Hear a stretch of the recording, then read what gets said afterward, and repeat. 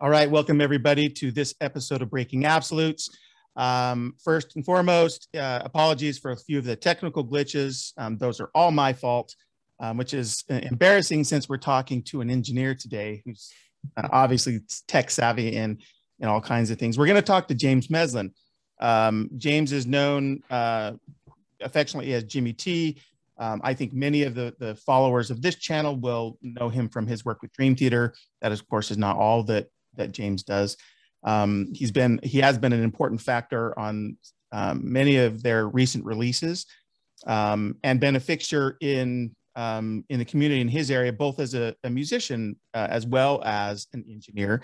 This is consistent. This particular show is consistent with our idea of talking to people who are kind of working on the forefront in the music, in the music category, that are doing interesting things and pushing themselves, pushing their own envelope, and creating music that we think deserves a broader audience. This is the first time, though, that we're talking to someone kind of behind the scenes. We have talked to a producer, but in a different category of music. So this is exciting for many reasons for me today. So with that as my preamble, let me bring James on. Welcome, James. How are you? Good. Hey, is it weird for you to hear James, since Jimmy T seems to be the way you're referred to all the time? I mean, it's not weird. It's a little bit more like it flips the switch as if I'm home. My family and things like that call me James, and then usually in the studio or on tour, just the industry, I'm typically Jimmy. Okay, I'll use Jimmy if that's okay. Right, that's perfect. Okay, so first of all, thanks for taking some time with us today. Our goal is always to try and talk about the many dimensions of people who are working in and around music. So the idea is not to just talk about one thing. But before we get into the music conversation, I especially recently, I like to get a pulse from people on how they're weathering this whole COVID thing. Has this interrupted what you do at all, or has it just made it a different approach? It's just kind of forced me to change gears a bit. A bit of a backstory about myself. I came up more through the studio scene, more so than live audio, which I eventually moved into, namely through Dream Theater around 2016. But coming up and where I cut my teeth and really what brought me into this industry was working in studios. So on the heels of the pandemic, I got a call from Petrucci to do his solo record. So that was like, we knew touring was canceled. Dream Theater had tours lined up after February. That was our last show, was February 24th, 2020. So that was obviously shut down moving forward, going to Asia, continuing the scenes tour. We had filmed in London, like the second to last show. And when we came back, it was, 2.5 weeks or so before I got a call from Petrucci, and we decided we would just close our bubble, just me and him every day, 5 to 6 days a week. Saw no one else except my wife at home and John in the studio. And that kind of continued on for the better part of the year, was either getting something in remote. I mixed the Dream Theater DVD. That was a couple months of my life there. We did LTE. I did the new upcoming Dream Theater record, and filled in odds and ends with some outside mixes. If I had a free day or a free evening, I'd do that. So it's really been busy, which is a blessing. I have a lot of I feel very, very bad for all my buddies in the live scene, because it's been really tough for that world. That world didn't have, this like silver lining of like, there was a takeaway for me because I had so much time and experience in the studio. A lot of those guys who were mixing shows every day and backline crews and things like that, with the live industry down, there's nothing you can really do to supplement it. Even virtual concerts, things like that, there's nothing like a real venue. So for me personally, things stayed busy. But, yeah, I definitely feel for the people who didn't have that. Yeah, it's in the music industry, and with so many of the conversations I've had here, there's been a little bit of a silver lining, whether it's a musician who finally gets to a project they hadn't planned to get to, or at the very least being able to record. So a lot of people have stayed busy, but those folks on the front lines with the live stuff have suffered a lot. Oh, massively. Yeah. And it's not always true. And you can probably speak to this because you actually do possess the skills, but it's not always true that someone who does live audio is necessarily a great studio engineer. Is that a fair statement? Very much so. And vice versa. You know, I'd even put myself on the line and say, if push comes to shove, where my strengths are, I know that it resonates more in one scene than the other. There's a lot of similar tech talk. There's a lot of similar, you know, things you'll use and approaches, but there's also totally different mindsets and a totally different set of skills you need to know to be that ace hire, you know, that ace person on the gig. What works for me very well in the live world is that I'm working with Dream Theater, where the advantage I have with them is the technical skill set is only a portion of why we work so well together. We know each other on a very personal level, and that extends into our professional careers, so that having me on stage and monitors for them, we can communicate really direct and efficiently, that they always have a consistent show. They feel comfortable and confident seeing me in the monitor position, and I know what I'm listening for each of those guys because I know them each uniquely. I know them in the studio, what they like to hear, how they kind of tick when they write. What I can remember back to what that person was explaining while they wrote that specific section, and know why they want to hear it this way. And if we're using a click track, why this person might want to hear it in 7 versus 9. And, you know, the whole dramas of working with the prog band. I am my secret weapon with them is that we're very close on a personal level as well, that I can translate that into the gig and make it pretty seamless for them. Yeah, it makes a ton of sense to me that you would do really well with them live, since you've been so intimately involved in, I think, is it the last 3 records? Yeah, well, I had something to do with a record of all their records since the self-titled, which was 2012. Okay. I assisted their self-titled, and I assisted on the Astonishing. And then off of that, I started touring with them. Was now, is that at Cove City? It was. Those 2 records were done at Cove City in Glen Cove. And that's Richie Kanata, yeah? Yeah. Okay. The only reason I know that is because when we did the Astonishing novel, we were looking for people to write the forward and afterward. Yeah. And John came up with Richie for part of that because of the recording experience. Yeah. Richie, he's a big part of my life. When I had gone to like a 9-month trade school shortly after I graduated high school and whatever. And it gave me, going to trade school gave me the opportunity to touch large format consoles and be talking audio every day with like-minded people. It's definitely the type of thing where you get out what you put into it. You want to be the first one there and the last one there.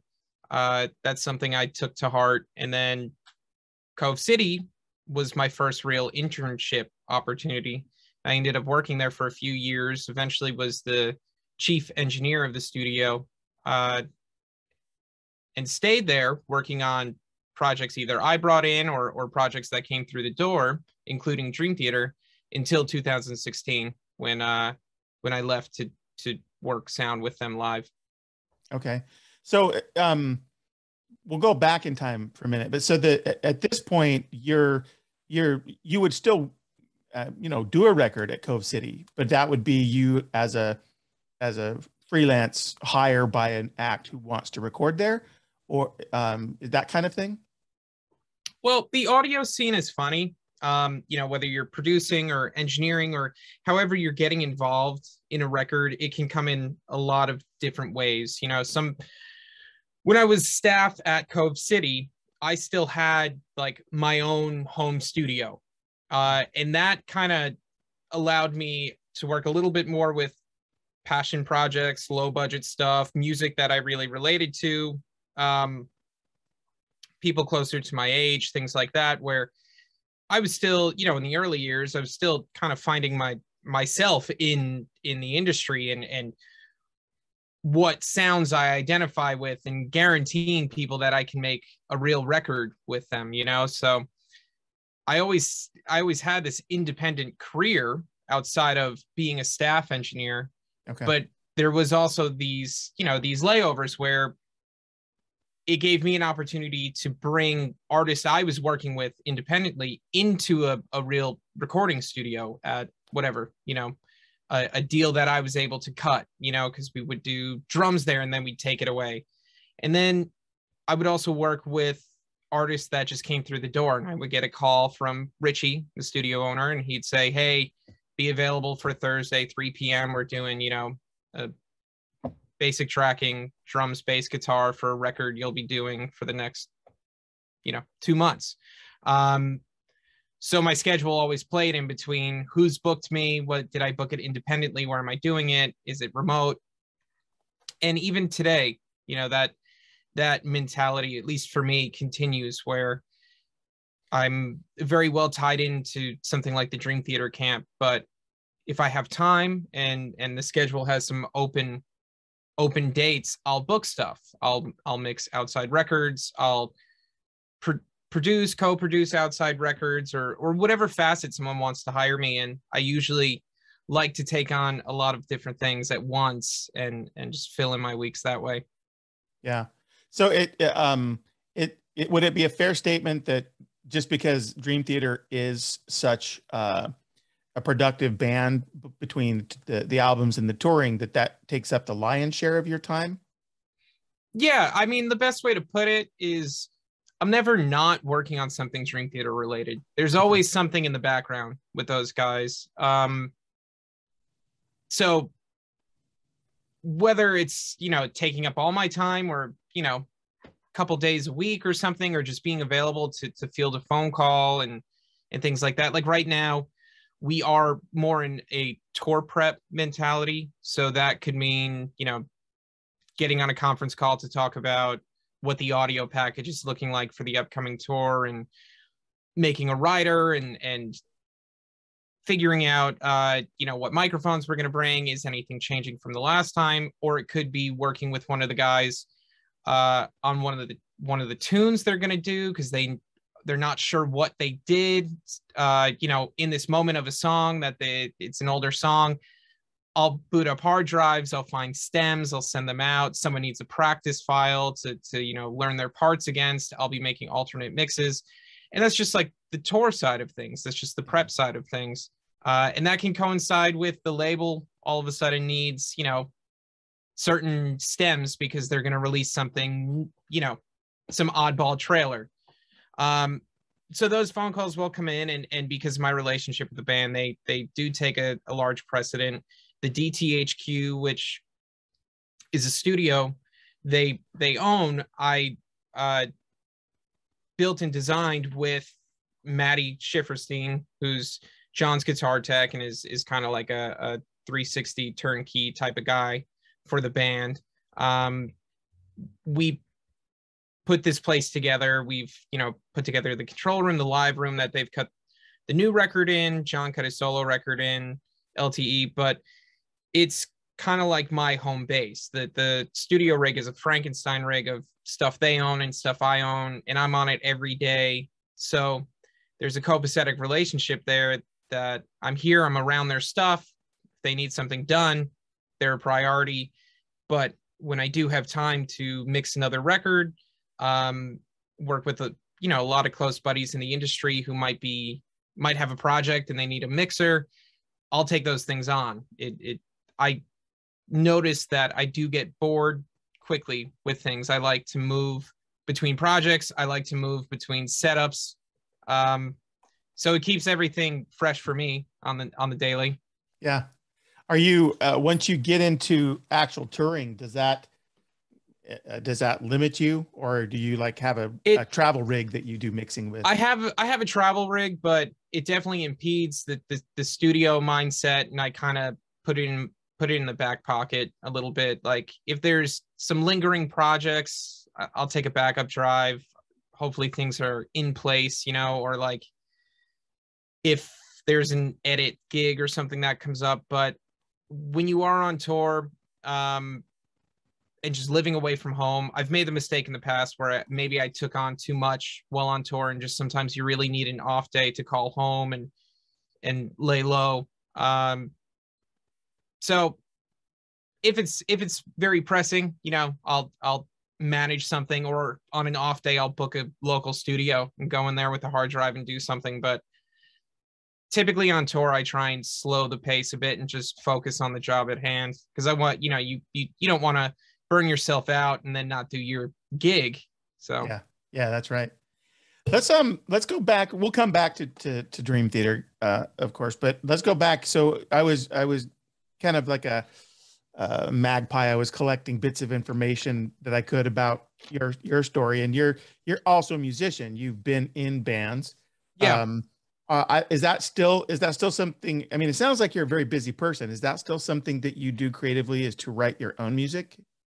Yeah, I mean, it's been probably 11 or 12 years since I maybe like wrote a song on my own. You know, like I don't really have like an independent singer-songwriter pursuit that I'm chasing, but I got into audio because I was in bands and we needed to record bad demos, you know, and then that turned into the other bands in, you know, growing up also needed bad demos. So it just started funneling in that I was available for that type of thing. And I started to, maybe not at the time, I didn't consciously realize it, but it started to turn studio production really into my main instrument. I've realized that production is probably my strongest musical asset, and how I will run a session and operate a session and guide it from both a production standpoint, a mix standpoint, a tracking standpoint. If I'm in the room actually writing a song, I realized that, you know, seeing production as a musical instrument, that kind of grew with me. I didn't realize it in the beginning how much it would be a part of my life. But you know, if I'm actually writing a song in the room, a lot of my input will not only come from, you know, what chord or scale or harmony should be happening, but do this groove with no cymbals, because we'll go full room mics there, and then maybe we'll drop out and it's just guitar on hard left, and then we all come in, and building those impacts and effectiveness into the arrangement, because in my head I'm seeing the session. I play, if I were to sit in, you know, in an act. I was in a band called Time King for a long time. It still exists, but it's slowed down a lot with the pandemic and things like that. And it's like a prog rock band. It kind of plays a little bit off of Mars Volta meets something like a Snarky Puppy with like more of like a fusion element and pop-esque kind of melodies. It's, you know, it's a conglomerate of a lot of sounds, but, you know, it's our sound. And I played bass in that band, but production was always at the forefront of how I gave my input. And that continues with whatever project I'm working on. So even though we're not really pursuing Time King heavily at the moment, or I don't have any other personal music endeavors, any project I'm a part of, I'm voicing that input unless I'm specifically told to keep quiet. But typically that's not my personality in the studio or even, you know, in a live setting. You know, I'll voice those ideas I have and creatively what could happen. Yeah, I would suspect that if, you know, if that's your personality and that's what you're doing, if a band's keeping you around, it's because they're finding value in that input. Sure. And I mean, there's a line, you know, or like there's a natural ebb and flow of maybe when you feel like it's time to say something and times that you're not. And if you don't have that intuition to read the room and read those moments, you might be asked to leave sooner than later, you know, and that's part of being in this position as well, is understanding the psychology of it all. And it's great to develop a relationship with any artist that you're allowed creative input, but at the end of the day, they're the artist. It's their song. It's, you know, it's their legacy that they're going to live with. And sometimes you kind of just have to let them work things out on their own. Yeah. Yeah. So it sounds like, I don't want to overgeneralize, but it sounds like even some of your own proclivity musically tends towards the progressive. I've done it for a long time. I've been in that world a long time. You know, like guitar driven music has been something I grew up with. That's what really drew me in. But I do have a lot of ties with more of a pop scene and a top 40 scene. And I have close friends who work every day in that world. And I do get to collaborate with them. And it's equally as fun. I get the same takeaway, or the same sense of accomplishment and the same sense of excitement to be involved in those things. And, you know, there's something great about nailing the perfect guitar tone. And there's something really fun about taking a guitar DI and pitching it down an octave and putting a flanger and some wild effects on it and making it sound like a synth. You know, like they're two totally different routes to go. But ultimately, if you're finding something unique or something that inspires you, whatever genre it is, each genre might have a little bit of like a recipe to get where you're going. But I love them all the same, personally. Do you find that it's helpful to you to move between them almost like a palate cleanser? And my context for this question is I got the chance to talk to Devin Townsend the other day, and I guess this is probably subjective for all musicians and folks that are working to help musicians, you know, record and share their work, but he gets to the point where he gets weary of the thing he's working on. So he's really eager to do something very different, just, you know, to keep himself stimulated. Is there any truth to that on the other side of the console? Yeah, I'd say so. I mean, like anything, you could get burnt on it. I mean, working on guitar music all day, even just in a 12-hour day, all of a sudden you're fried, because typically things in that genre, everything's trying to be loud, you know, and you're trying to make space for stuff, and everything is important, needs to be heard, and it's syncopation and this and that. And you're dealing with a lot of like 4K mid-range just blowing through the speakers, and it's, you know, like, it's exciting, that's for sure, but you can get fried just in one day. Now, from what I take from your question, you're not necessarily meaning ear fatigue, but more so mentally getting fried on a sound or a genre. I think it's valid to say it's nice to have a palate cleanser, but it's also worth pushing yourself to really spend some time in certain genres or certain scenes to really get to know it intimately, and give yourself an opportunity to trial and error and try and beat your last production in the same, you know, that's in the same vein or down the same path.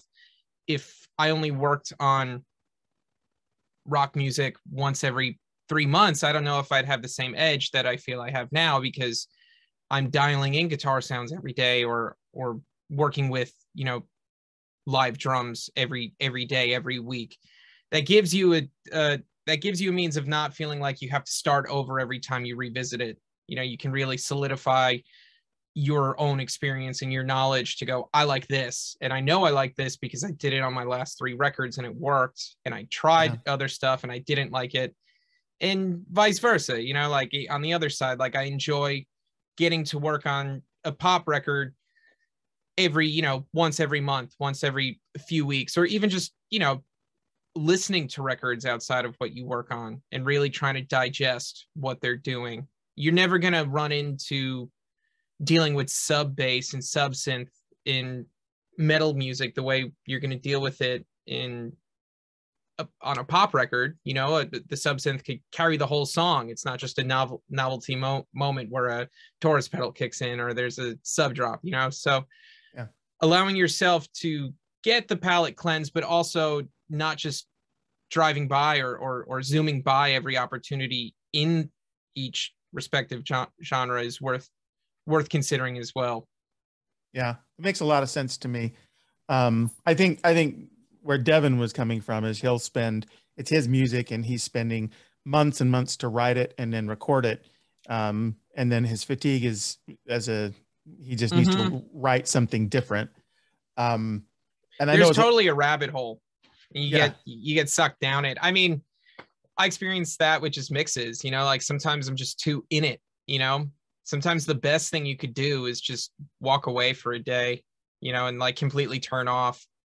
You could get obsessive about stuff in the creative industry because everything's subjective. And it's like the classic thing. You wake up in the morning and you start your day off and you think you're the best ever. And by the time it's midnight, you realize you're the worst ever and you're still working on your snare sound that you thought you nailed.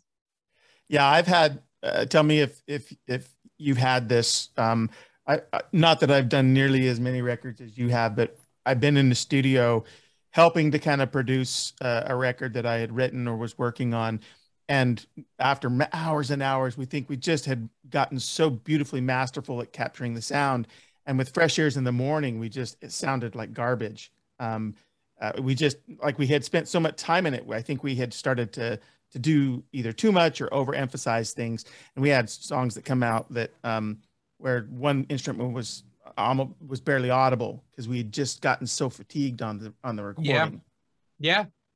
That absolutely happens with not just the recording or the mix, but it could happen with, you know, writing a part. You know, you just sometimes when you get too far past maybe your initial instinct, sometimes you could get into some sticky situations where once you come back, you're like, why did we do this?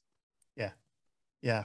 That's it's encouraging to hear that others have that same experience. Yeah. You know what? I would say that it's impossible not to experience it, but when you've dealt with it enough, you can see the writing on the walls a bit early and go, okay, I know where this ends up. So maybe let's call it for an hour. Let's take a break. Let's do a reset. Or if time is not of the essence, I'll see you guys tomorrow. You know, it's good practice to be able to read when you're going down the wrong path. Yeah. So this is going to probably sound like a tired question, but I remember the first couple of albums that when I was on the artist side, the most valuable thing that worked for me to help me really start to hear whether or not we were capturing something was I'd take it out into my car stereo and I'd listen to it really, really low. I'd listen to it really soft. Are there, and I'm not saying that that's the right way or the only way, but do you have techniques that you use to listen back in order to see if you're achieving what you're trying to achieve? Sure. I mean, part of what works for me really well is just knowing my room, and knowing my system. Jumping into a control room that you're not familiar with or a listening environment that you're not familiar with speaker sets you're not familiar with can be a huge, huge battle. And then you think you get it, you take it out to the car and it's the iconic car check and you're like, wow, this is the muddiest sound ever. It's terrible, or too much top end.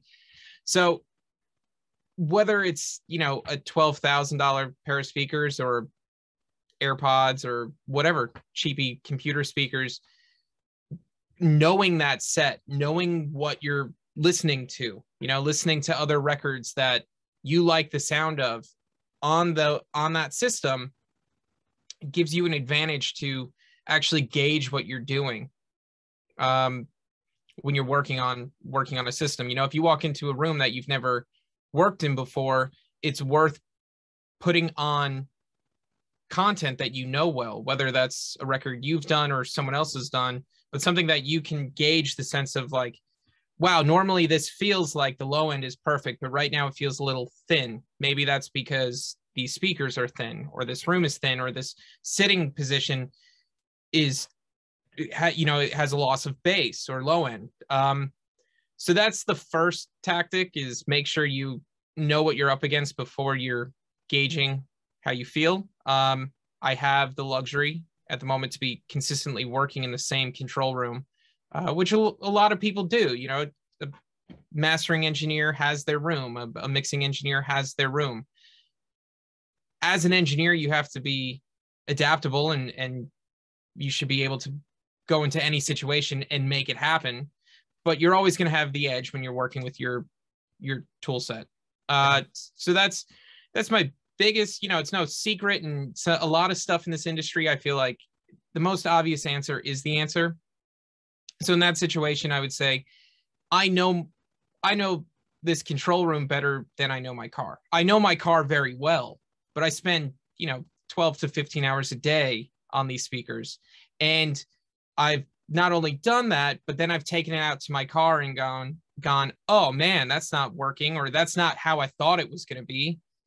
And I've kind of calibrated myself to know, like, to calculate the indifference between them, to ultimately find that middle ground of, maybe this room gives me a little bit more, or these speakers give me a little bit more mid-range than I actually need to cut, because when I'm out in the car, it's not quite as harsh, and that made me listen on a different set. And so you kind of calibrate and figure out what you're listening for, and what works and what doesn't in your room, and how it will translate outside of it.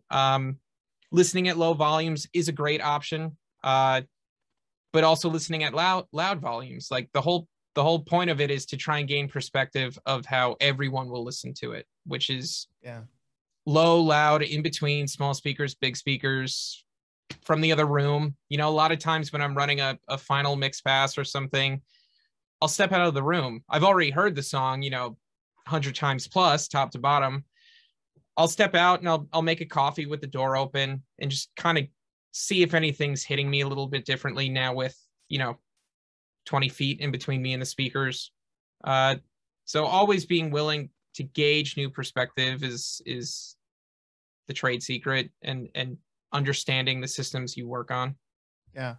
So in the manufacture of DTHQ, did you think about dimensions and angles and all the stuff, or did you build it and then, but now that you've been in it so long, you know the room, or some combination of both?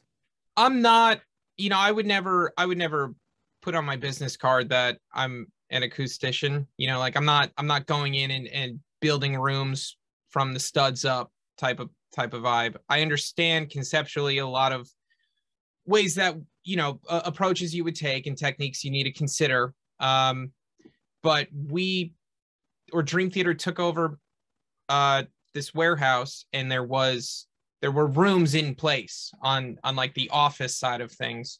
And we just made decisions about what made the most sense to lay out a studio in, where there's a control room, a live room, you know, some lounge areas, a tech room, things like that. And working within those boundaries, we designed the rooms within it. So in the control room, I knew we wanted to load it up with bass traps and diffusion and absorbers in some way to kind of kill any potential for standing waves, kill any potential for bass buildups, and try and make the room as dead and flat as possible. There's some tools out there like the ARC system and things like that, where you can get a frequency response of your room and try and account for it.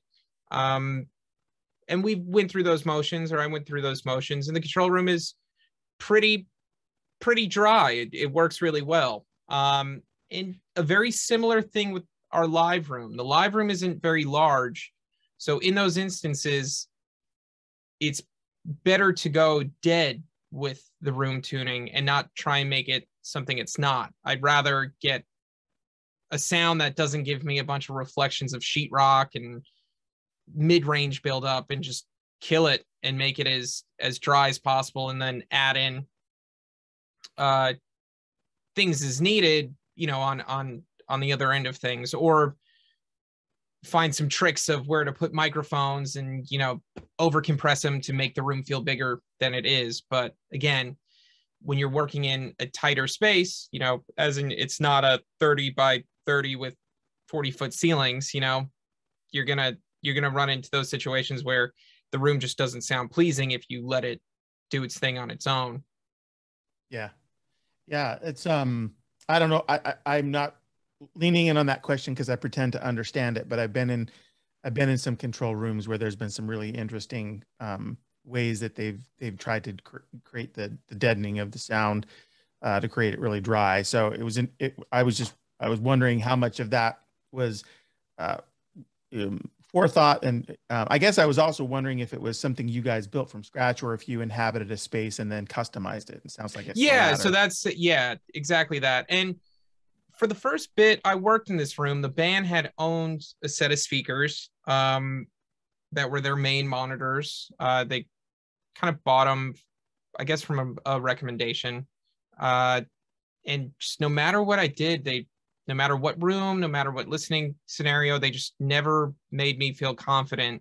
And I felt like they sounded good in this room. Like they sounded better in this room than I'd heard them in previous situations. But I kind of got on a mission like right before the new Dream Theater record. So September-ish. Yeah, so like a year ago. Wow. I got on a mission of I'm looking for new speakers. I'm looking for new mains, you know, like our big set in this room. And I ended up getting a loaner pair of Quasars from this company, Ex Machina. I'll turn it. Well, you can see it right there, that big guy right there. Oh, yeah. Yeah. I sat these in this room and everything clicked for me. Everything just was like, yes, you know, there's no learning curve on this for me. I get it right away. Could be the way, I don't know if you put each speaker up to one another, if one's better than the other. Could be the way these speakers work in this room. You know, there are factors like that, how a speaker is interacting with the room. But that was a big moment for me where I was like, wow, this room doesn't just sound pretty good. This room is officially rocking, you know, and that was not just based off of the diffusers and absorbers we put in the room. That was also based on a change out of equipment. Yeah. So whether Dream Theater or another artist, is, and maybe this changes by artist, but are you, as you become familiar with the sort of sound or the signature of the band, does that get dialed in so that you can carry it forward? Or do you find the artists are usually, you know, approaching each album, maybe looking to create some variance in the sonic experience? I'd say personally, me, I go for something different, or just not to change the sound of the artist or the band, but to maybe explore spaces that they haven't been presented before, but still works with them, or they still identify with. And broadly speaking, you know, like that could mean going for a roomier drum sound with a band that the last record, it was a bit more tight, you know. With Dream Theater in particular, I'll use Petrucci's guitar rig as an example. Petrucci is iconically like he has a recipe for his sound. You know, he's consistently using the same 412s. He's got his signature boogie head. He's got his Majesty guitars. He has this sense of consistency to how to achieve his sound. Whereas me on the receiving end of that, and I mentioned this earlier, I get a bit bored. Like, I don't want to just look at a recall from the last record and dial it up the same way, you know. So every record I've done with him, I've done a different set of microphones and a different way to get the sound. There's things, again, this is like the trial and error thing. There's things that I have found that work really well, and I won't, you know, like that becomes like a, yes, I'm using that. That's the one. I know that is exactly what I was chasing. That's going to be in the recipe, but now let's do something a little different, because last time we used whatever dynamic mic and it was cool, but maybe this would be better. And I go through those motions and kind of see if I could beat myself, you know, from a production standpoint. I always want to be more inspired than the last record. And can't remember this, but someone had asked me at a time, you know, what's your favorite record? And usually it's whatever record I'm currently working on, because I'm 2 feet in. I'm excited about, you know, what we have dialed in and where it's headed and where it's going. And, you know, carrying the effectiveness of what we're chasing, you know, with pride. And I listen to files on my Dropbox more than I listen to streaming music. You know, it's always usually the project I'm involved with that gets me very, very amped up, and I want to listen to, you know, 100 times. Yeah. So let me ask you this. Is it ever the case that the material itself, maybe because it carries some narrative sense or some thematic sense or just a vibe that is more aggressive or more introspective, does any of that inform some of the mixing or even hardware choices you make, or is that too existential a question? So are you saying, does the genre or like the style of music determine what you might reach for? Like, well, or both? Or even, I mean, I hate to only talk about Dream Theater because I don't want anybody to come away with the suggestion that is the all of you as a professional. But if we were to use them as an example, while it's all Dream Theater and you would never be disabused of knowing that it was a Dream Theater album, they did The Astonishing, which was concept. They've done other records that have a little bit a different vibe lyrically or emotionally. And I'm just wondering if when you start to hear the material, even in an early form, if that gives you signals on the kinds of things you might try in terms of hardware or mixing, or if I'm getting too esoteric. No, I mean, I'm following. I mean, I think you can, for me, I could step away and maybe say, you know, unless the album was going to be really left field, you know, it's usually more based on like the broader spectrum of, you know, if you take something like a classical, like a classical recording, something orchestral or things like that, a lot of people have the tendency to reach for gear that sells itself as pristine and clean and you know, won't alter or color the sound of the instrumentation. Then you can get a little bit more into like, you know, a rock scene and or a pop scene or whatever, you know, just something where there's a little bit more vibe or mojo. Then you're getting into, you know, hardware or plugins or production approaches that are a bit more dirty or a bit more, you know, just there's more coloration involved. You know, majority of the Dream Theater records and majority of the records I do, I'm usually using Neve gear, whether that's original Neve gear or Rupert Neve designs or APIs or things that kind of give this sense of gush into the sound, where if you hit it hard, it only gets cooler, you know? Yeah. But if I were to sit down and work with some sort of orchestra or, you know, a string quartet, I might not be doing that. I might be a little bit more like, let's just take the picture for what it is and see how it fits into the puzzle later, versus, you know, recording with parallel distortions and, you know, compressing it to death and whatever. They all kind of have their homes. I wouldn't say, going off what you were saying with the Dream Theater stuff, I wouldn't say there's ever been a time in Dream Theater's catalog where I thought to myself, man, that should have been recorded totally differently, or that doesn't fit into what they are in the bigger picture of a band. They still fit into that, you know, metal rock band. Sure. You can record with some attitude type of vibe. And I think a lot of my recording experience and my mixing experience will more or less pull from that ideology of can there be attitude or should it be clean? Yeah. Well, I was looking at some of what I could find of discography on you. I feel like I saw some stuff where you've like recorded sax players. Did I see that right? Yeah.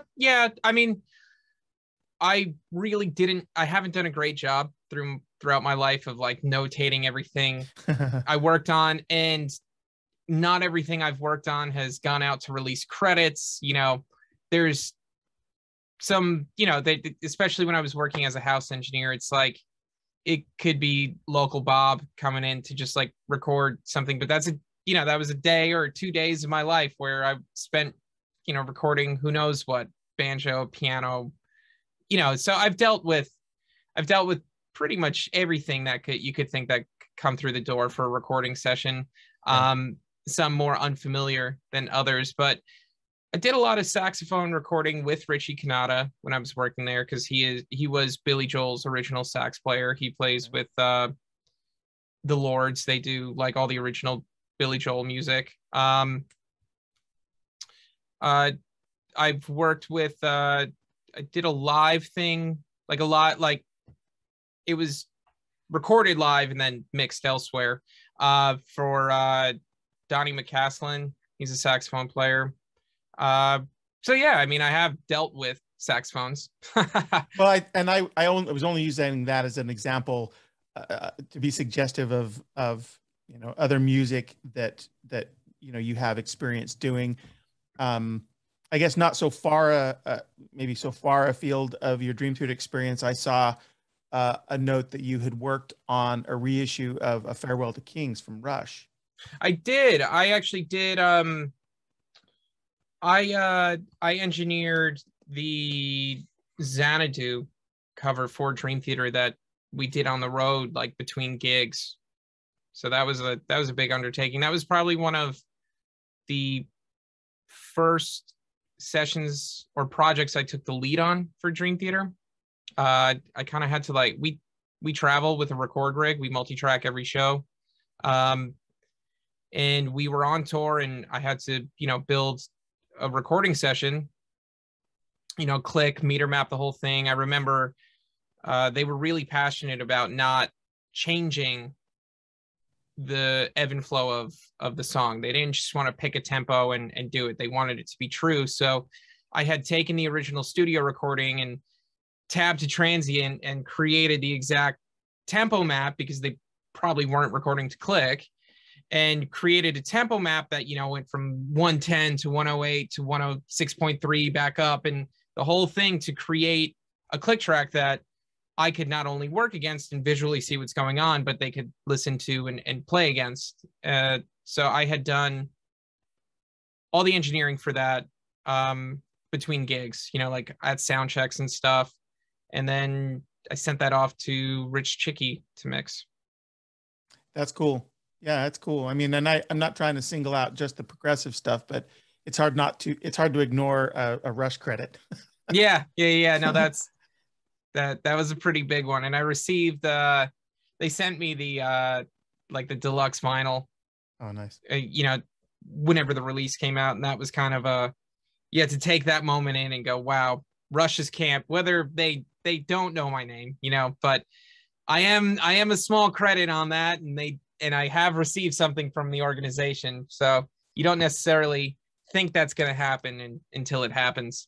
Yeah, no, it's I always say this to artists that you know, and professionals. It's an honor that you do it, and all of that, and humility is right. But you also get tapped to do that stuff because of the work you've done. So, you know, you've earned the opportunity to do the work you've done that, you know, so many of us get to enjoy. I think Sure. I think that's a very defensible statement to make.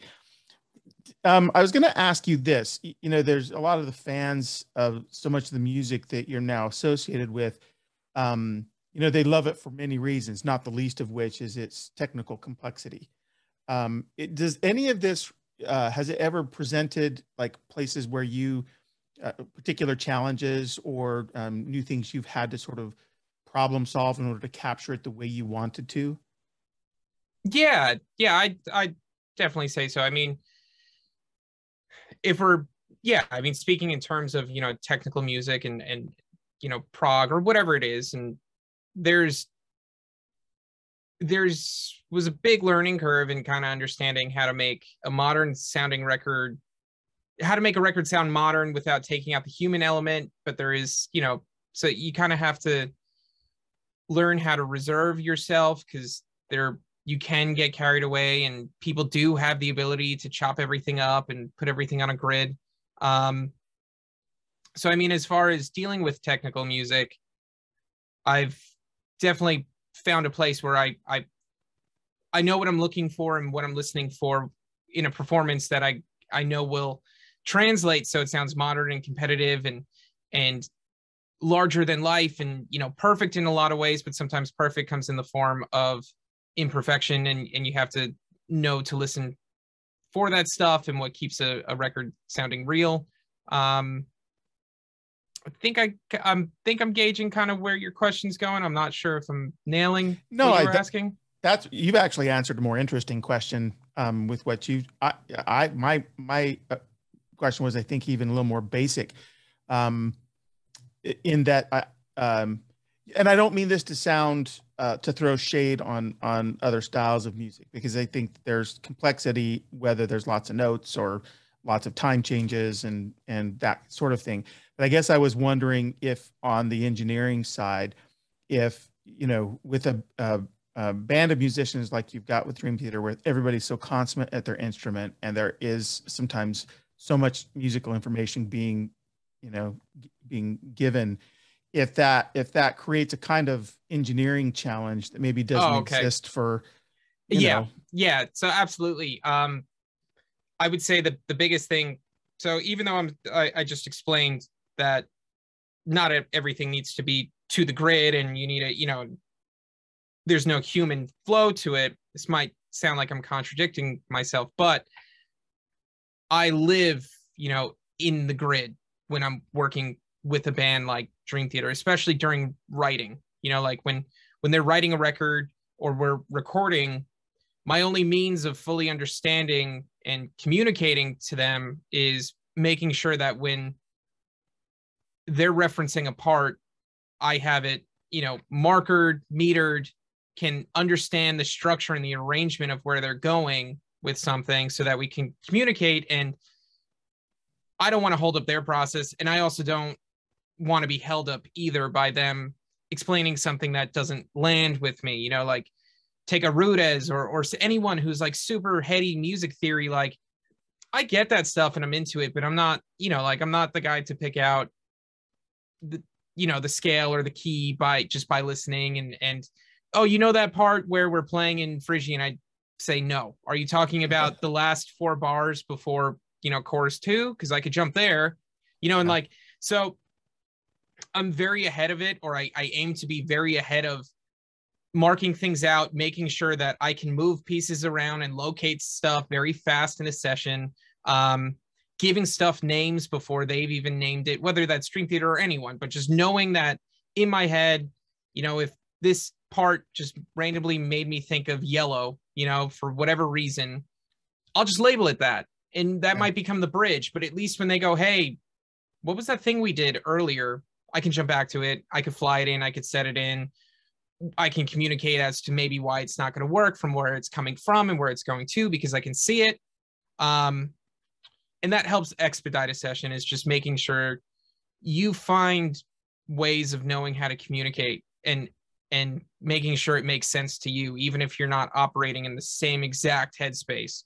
The way they think about, or a musician may think about a certain section, I may think about it a different way, or it might just connect to me differently.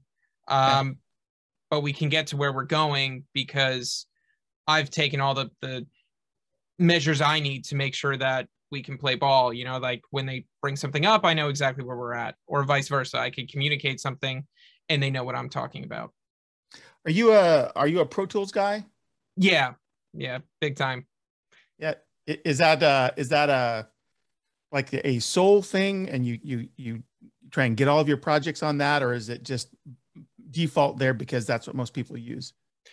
I started there, and through that just became very comfortable. I don't knock any other programs or think any one is really any better or worse. I just think I know it so well, and I know the capabilities it has. that it just doesn't make sense for me to go elsewhere. Maybe it's not the strongest program for just the songwriter because there's too many engineering obstacles to get over. It's not like it's not like an Ableton Live or something where you see a lot of people producing on it, but I probably wouldn't feel super comfortable, at least right now, producing on something like Ableton Live because I just spend every day in Pro Tools, and I could do whatever this person's doing in Ableton Live, but I just do it differently, or I get there differently. But when I was like 13 years old, like that's what I saved up for. I bought my first Pro Tools rig, and I've run into, especially when I was in my interning stage, I remember older engineers being like, oh, you wouldn't remember this version of Pro Tools. And it's like, well, actually I do. Like, I didn't know what I was doing, but I did own it. I did get into it and have a little MBox 2 or whatever, you know. What version did you start on? Pro Tools, it was like a very late Pro Tools 6, and then it was like it bumped right up to 7 type of deal. So I would say Pro Tools 7 was my first. Yeah. I didn't know. I'm not nearly at your level, but when I decided to get something, I got Pro Tools mostly because my understanding was most studios know how to use it. And I just thought, well, yeah, make it easy. Yeah. And it maintained for a long time. It maintained the idea of treat it like a tape machine, you know, like there was no offline print for a long time because it was like, you're supposed to be coming back on a console, you know? Yeah. There's no offline printing or, you know, real-time or not real-time renders when you're going through analog gear. You know, if you want it to go through that gear, you have to run it in real time. And Pro Tools held on to that for a long time. Obviously, doesn't necessarily make sense to limit that functionality, and they've caught up to that. And, you know, you could, if you're mixing in the box and you want to print offline, go for it. But if you're printing through gear and things like that, you know, Pro Tools, I always felt integrated with consoles the most intuitively and with outboard and things like that. Yeah. So kind of backtracking on where another place I was heading with a prior question. Give us, if you can, some records you've worked on that would be very different from Dream Theater that maybe you're particularly proud of, or that, you know, we could go check out on Spotify. Sure. Let's think here. Loaded question, but I mean, some of the stuff I'll probably recommend it's not like it won't have a guitar, you know, things Sure. like that. But there's some records I've done for some I'll give some local buddies some love. Yeah, there's a band called It Came From Space. They're an instrumental band. They're really cool, really like, I don't want to say psychedelic, but they're out there, you know, they'll create like soundscapes of just like noise for a bit. The drummer's unbelievable. I mean, they're all great musicians, but they get a bit soundscapey and it like plays into the idea of lo-fi, but we always do it with intention, where it is a hi-fi sounding record, but like the elements of it that are of lo-fi were intentional. So they're always a ton of fun in the studio. There's another local artist I worked with for a long time called Little Alien. He's unbelievable. He's a one dude machine and just writes some of the best music I've ever gotten to work on. He's like a little bit more math rock-esque, like clean guitars and like a lot of tapping, but like he could do these amazing tapping or guitar arrangements and sing at the same time, and just doesn't make sense, but he's great. I'm trying to think of maybe some outside stuff. I can always look at my Dropbox and figure out what I've done.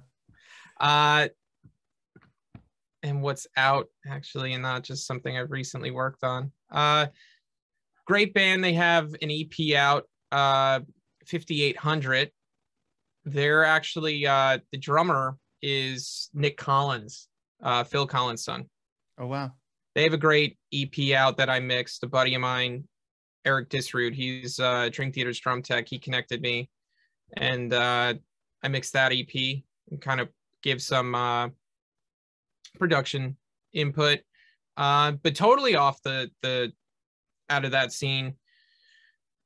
Recently released is live sessions from an artist named Jake Wesley Rogers. Okay. He's like incredibly artsy pop, you know, like really beautiful arrangements.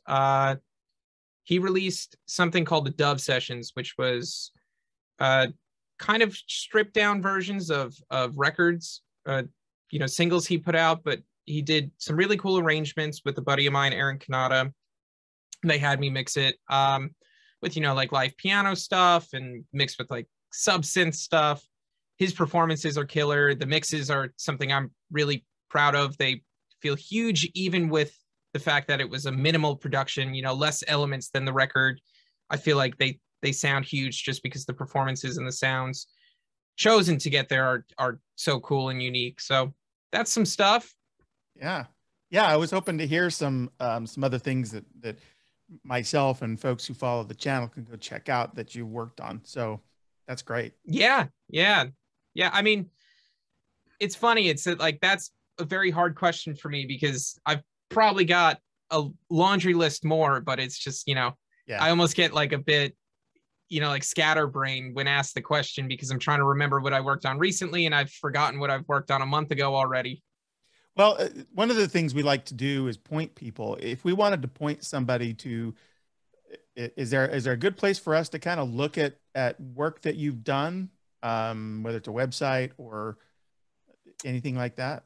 Honestly, I don't keep up with that stuff, but I always share my work as it's coming out on like Instagram. You know, okay. I'll just mention projects I'm doing on my Instagram. Okay, we'll put some links up to that stuff so people can start to get familiar with some of the other things you do. Cool. Yeah. And I mean, on a day to day, you'll just see pictures of me geeking out about gear I'm using or pictures of my dogs and my daughter. So that's, yeah, if you're not into that, it's all good. Oh man, that's part of the experience. That's part of the experience. I want to, I have a couple of selfish questions. And we can maybe do some of this after the stream, but I'm a vocalist, and so I have a particular interest in gear and approach that you use with James, who I've had on the show and is a friend of mine. In fact, he sang on my record. Cool. I've been a fan of his as a vocalist for so long, and I know that there's fans who follow the channel. I was wondering if you talked a little bit about Petrucci's setup. I was wondering if you could talk to us a little bit about James' setup. Sure. Like in the studio? Yeah. Is his also an approach where you're looking from record to record to make microphone changes and preamp changes, you know, to modify or to reach for something more? Yeah. I mean, with anything, I'm all for that. With James on this last record, he did it in New York, which hasn't been necessarily the way they've done the last few records. He was recording up in Canada and there'd be remote communication, but he came down. I lined up 4 or 5 microphones in the live room. His whole bit, like some vocalists, I like to work right in the control room with, stick the mic, you know, just in a comfy place in the control room. We're all on headphones. I'll put a microphone in like a reflection filter, which is essentially it's like a mini ISO booth, like it's a mobile ISO booth, you know, so it's got a mount for the microphone and then the reflection filter goes on a stand to get it to height, and it kills off all reflections so that some of those things I was talking about before, like mid-range slapbacks and stuff from sheetrock, it removes the room from picking up into the microphone, which gives you a really clean professional sound. I've seen those. They're like semicircular, yeah, right? And yeah, exactly. And SE Electronics makes the space reflection filter that I use, and it is great. It's made work so much faster if I can keep someone in the room to do an overdub like an acoustic guitar or a vocalist, and you can have that direct communication and you're just in the room together. It's a good vibe. But with James, we set him up in the live room and we built kind of like a mega booth. You know, we put up a bunch of room dividers and put blankets and everything around him to give him a really dead space. But he was doing long days, so having the space to himself that he can move around and keep up with his warm-ups, and he keeps himself active throughout the day so that he doesn't, you know, kind of plateau or feel like he needs to rewarm himself up. So if we take 5, I can hear him kind of like going through the motions of keeping himself warm, whether that's physical exercise or just singing, you know. So he was in that space. The first day we set up a bunch of microphones, stuff that he likes, stuff that I like, and we came to a mutual agreement about which one was our favorite.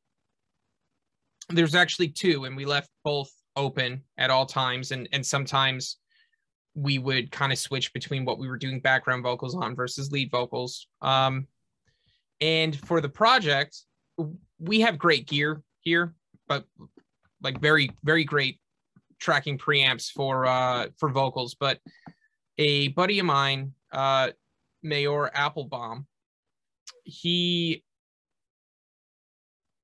did a preamp. He's done a couple pieces of gear, but he had done a preamp with Hendy amps, and it was called the Oven, and it had some really cool things about it that I liked, like a built-in opto compressor, and like really wide band EQ type of thing, and like some top end presence versus top end, you know, like a presence versus a treble almost, you know, so like different ways to kind of get the high end out of the vocal and keep it warm sounding. But the thing that drew me to it the most was that it had this whole saturation section where you can add in a bit of distortion, and you could do it in a way where it's like a wet dry, like you can mix it in. And for a lead vocal, I didn't want to capture it distorted where you're stuck with it, but typically in a mix situation, especially on a rock record, I'm always reaching for some sort of parallel distortion or breakup to like mix in and allow it to compete against the wall of sound of the band. Yeah. So he sent it to me for the project, and I tracked James through that. And the distortion was, if I told you it wasn't there, you wouldn't have guessed it, but it's just something about like what it added to the weight of his voice, had a really nice resonance to it. But there were really no other tricks. It was just good mic into good preamp. I always track with a bit of compression. He's pretty sensitive to it, so I had to kind of find a place where it wasn't crushing him, but it was still kind of doing something. Sometimes I like compression, not just for the idea or the purpose of compression, but just for the flavor it adds. You know, there's usually some sort of saturation or coloration going through a compressor will give you. So even if it's not moving the needle, it's still doing something. Yeah. That into the rig and load up a bunch of tracks, because he likes to layer, you know, so, and we have a very similar mindset about how we would approach vocals. He, you know, assessing when it's a single voice versus a double versus a triple, you know, you could, most vocals or productions I do, that the chorus will be tripled, where like there's a lead vocal up the center and then duplicates of it or other performances singing unison to the lead, hard left, hard right. And then that gives you a landscape to build in between the lead vocal and the supports to put harmonies, and typically a harmony I'll double so that can exist in between them. And then if you do like a 3-part, then you kind of, you know, start to make it where one harmony favors in a little bit, one out a little bit, but it gives you that big wall of sound and everything's supported. And arguably the vocal sounds more in tune when you're giving this little sense of chorusing or modulation by having wide vocals. That doesn't work in every production or every song or every moment of that song, but I would say 9 times out of 10, if you have a big chorus with a bunch of elements going and it's hitting hard, that's a great way to get it to pop forward as a vocalist and make sure that you're supported. Yeah, no, I mean, this is particularly fascinating to me, just because I'm a vocalist, and I know that there's some people who follow the channel so far. So I appreciate you going into detail there. Sure. Yeah. I'm not a drummer, and I have to admit that my most painful scars as a musician are related to drummers. Yeah. I don't know why that seems to hold true with most of my music friends, but I've talked to Mike Mangini. We had him on the show, and he's described how he has built this kit that's sort of mirrored so he can do things and use hands without having to cross. Is it just a matter? I mean, it seems to me that you've got so much then drum information going on that was kind of where my head was about. Does this create sort of a logistical problem in miking, or is the number of drums really not consequential in how you think about how you would mic such a extensive system drum set? I mean, it's definitely a factor, and you start to get a little bit more into relying more on spot mics than ambient mics and things like that. I typically like to get the drums sounding like, if I on a tracking session, I'll get like a kick and snare vibe going, but I rely a lot on overheads and room mics and other ambient mics that exist around the kit, because it not only gives you a sense of dimension of maybe where things exist and like you're in the room with the drummer, but it also kind of exposes, what's really happening with the kit, and like what's working in harmony and maybe what's not, if something's out of tune, if something's booing in the room. When it's all a close mic, you can EQ it all out. So it kind of forces you to really go, okay, are these drums working in this room? And then you could use, different sets of ambient mics to do different things, like over compress some for bigger room sound, or, keep a microphone like right in front of the bass drum and low pass that and just get a bunch of sub information off of it. And that gives like a really cool layer. The bigger the kit, and especially with someone like Mangini, who's very particular about what he's doing when everything's very thought out and purposeful, he is someone that you have to treat, splash number 3 equally as important as snare. In my head, that's not something I necessarily align with. Like when I first look at a drum set, I'm thinking kick, snare, and then overheads and rooms and things like that. And we could get a rockin' sound and then, fill in the holes as needed. But typically in any modern production, you're close miking everything anyway. It's just a matter of how much you're going to rely on them. So with Mike's larger kit setups, there's a lot of channels. There's a lot of finding that balance between getting each spot mic worked in and audible, but also still making the kit feel like one whole piece. Because ultimately, to me, that's what it is. It's one instrument. It's not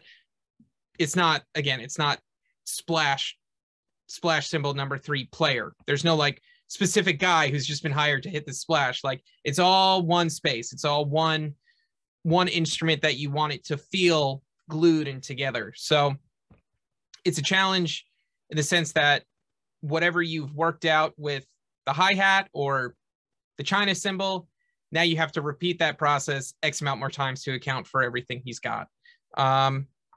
But it's not impossible. It's just takes a little more time. No, you've done a really good job there.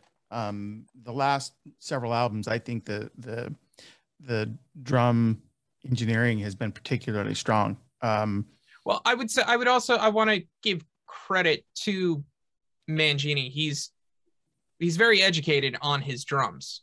I've worked with a lot of drummers and some of them we are fighting for hours trying to tune the drum, because ultimately there is no good drum sound on the control room end if the drums don't sound good in the room. I mean, unless you want to cut corners and just go, great, I'll fix it in the mix and replace everything with a sample or over EQ to take out resonant frequencies. There's nothing better than just being able to open a channel and it sounds right. And that starts with the player and the tuning of the kit or the instrument. And Mike is really, really on top of that stuff. And he's really into understanding what I'm doing. You know, he'll ask questions, and that helps him, like, maybe come on this end of things, come into the control room, listen and go, oh, that's not exactly what I was expecting. And we can find a sound that I think is rocking for the record, but also compromises to meet what his expectation was. Yeah. But there's no real trickery outside of that. But it's totally a team effort when you get a drum sound. You know, it's got to be a good drummer. It's got to be a good sounding kit. They got to know how to hit, you know. Yeah. You could take the same 4/4 beat, most simple thing in the world, and you'll be able to identify who's actually a drummer and who's not. Yeah. I 100% agree with that. I don't want to have you go through this same process for every player, but I did want to tell you that I've also, I've really loved how you have mixed in John Mayong in the last few records. I felt like the bass has more presence or personality. And again, I know this is all teamwork. This isn't Sure. you, like, you're working with great players who have clear vision and amazing skills. But I'm just trying to reference. I think that I think the fact that they've kind of instantiated you, and trusted you with their sound this way corroborates what I'm saying. But I think that the work you're doing on these records, which matter to so many people, and by the way, a lot of these fans are musicians. They have lots of opinions about the music. So it's I think you're doing a really good job. Is basically what I wanted to come to. And I think that's a nested statement, because of all of the things that I've been trying to tease out in this conversation that the music does. And it's not just Dream Theater, but Dream Theater does present, I think, certain, challenges. Sure. Absolutely. Right? Yeah. So here's a question where I want to let you go to be with your family, but I just one or two more questions. Is there, and I ask this of everybody I talk to, but you've got this work that you do with Dream Theater and with these other projects, but is there some kind of endeavor that is maybe on the back burner that when time permits you want to do, whether it's your own music or it's building a boat? Like I love to hear some color from other mountains that people I talk to want to climb. You know what I mean? That's cool. Yeah. I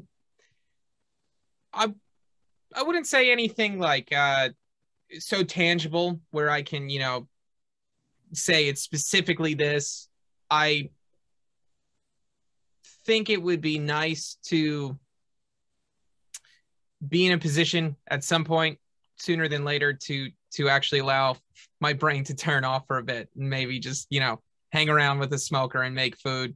It's I know it's a good problem to have, to be busy, but it's also a challenge to keep yourself from getting burnt, and maintaining that sense of mental health, or just, you want to feel good every day you go into work. And sometimes that stuff is a bit of an oversight when you're really caught up in it. And not airing that that's a battle I have. I just know it can get to that point. So yeah, I've been busy. I see that I'm busy for a bit longer. So you know what, if I would say what I'm most looking forward to outside of making records and just endeavors outside of this, I look forward to, the holidays and doing some, smoking some meats or whatever, and just hanging out and letting loose, and then coming back fully recharged. Yeah, I'm a new dad. My daughter's like 5 months, turning 6 months. Wow, congratulations. Yeah, yes. There's actually I'll do a tangent for a minute. This is like my Hail Mary story with the birth of my daughter. We started the Dream Theater record last October, and we powered through. And my daughter, and I had told them early on that my wife was pregnant, and her due date was April, second week of April 7th, I think. So it was on the agenda that at a certain point we needed to have a cutoff. I couldn't, be working in April. My intention was March 31st would be, or yeah, end of March. Are there 31 days in March? I'm blanking. Yes. 30 or 30. Yeah, March 31st would be my last day. And then I would, you know, lay low. But that means delivery to mix and the whole deal. And there's a lot of components and things that can go wrong with that. And the biggest challenge was Labrie was coming here to do vocals from Canada. So there were some extra obstacles in place to get him into the country and working with the pandemic. So he quarantined before coming into the studio, got his results, you know, went and got PCR tests. He was all good. And then we just hit it hard straight through to get the record done. And he was supposed to fly out like that Monday or something, you know, like very late March, either the 30th or 29th or something. And we were working on the last song. It's like March 25th, we started the last song for the record. And then Friday the 26th, we came in to continue working on it. And for some reason, I was just like, we're finishing today. We're finishing today. I just kept putting that out there. Just like, I remember Petrucci going, is there something you're not telling me? I'm like, no, it's really nothing. I just feel like we should finish today. I feel like we could just push it hard and we'll finish and it'll be great. And try to manifest that idea. Yeah. For no particular reason other than just a feeling that my daughter was going to come early. And we worked the whole 26th, that Friday. And we finished tracking vocals on the later side. You know, we typically worked until about 11, wrapped up. And the way that the day would go is, you know, after a full day of tracking, whatever you're tracking, you're left with a lot of stuff in the session to kind of just tighten up. And we comp this, but we didn't quite finish this. And this double is like, still needs to be looked at because we changed the lead vocal and get a reference mix going and whatever it is, you know, the whole cleanup to make the session presentable to the musicians so they can, you know, they don't want to hear the clicks and pops of the not having crossfades. You know, it's all got to be there and listen back as if it was the record. Right. So I remember saying to Maddie, because he was here for the record process, he's like, oh, when are you getting out of here? I was like, when the record's done. Like, he finished tracking vocals. I'm finishing everything tonight. I'm doing all my odds and ends. And I stayed at the studio until about 4 or 5 a.m. or something. Wow. After the full day of tracking, you know, we started 10 a.m. the day prior. So it's Saturday morning. Finish everything I wanted to do. You know, got a vocal mix going, get some, you know, automation running, things like that. Sent off the reference mix at like 4 or 5 in the morning. Went home. And at 7 a.m. was taking my wife to the hospital so she could get like an emergency sonogram. And then I couldn't go in unless she was being admitted. But we packed bags just in case. It all was happening. And she texted me and she goes, we're not going home. Bring in the bags. Wow. And almost exactly in line with that, I get a text from Petrucci going, loved it. It's perfect. Oh, wow, so man. It was all the Hail Mary. It was all coming down to that, like that moment. If I couldn't make it in, I was like, who's going to boot up the rig? Who's going to, you know, like, we don't have an assistant engineer on that record. It was just me. So it's like, Labrie doesn't have all the time in the world to stay here in New York. He's got to go home.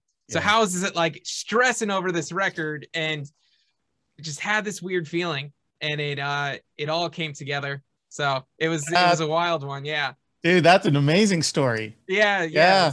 Intuition was telling you to get something done. Yeah. Totally. I tell my wife it was my motherly instincts.